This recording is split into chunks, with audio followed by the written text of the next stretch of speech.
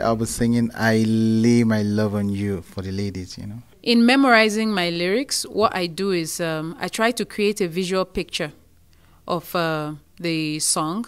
Whenever I'm about to sing, the picture just keeps just rolling, like the way you do with a movie. It just rolls. It's a good tip. Work on it. First off is to pray. Second off is to carry the nerves with you as you are going to go and do your stuff, because it kind of helps you. Is it yoga they call it, or the mantra, whatever?